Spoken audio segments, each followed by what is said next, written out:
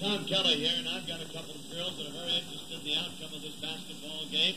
On my left is Annette Lowe.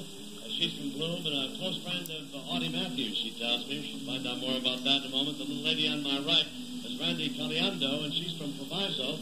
And your best friend, I'm told, is Joe Ponsetto. Is that right, Randy? Right. Yeah. What do you think of the first half? Great. We're going to win.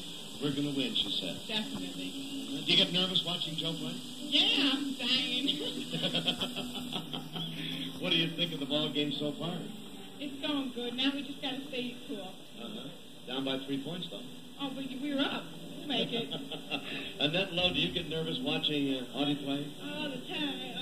But I think we can pull through, though. You know how many points he's got in the first half so far? No, I don't. Have any idea? I don't know, really. You know, if you said double figures, you'd be right, because he's almost always in double figures. He has 15. Girls, I know you're quite happy right now, or nearly so. I hope you'll be friends when the game is over. Thank you for being with us. Good luck to both of you. And now Floyd Brown's got a couple of more people he'd like to have you meet, so let's go to Floyd.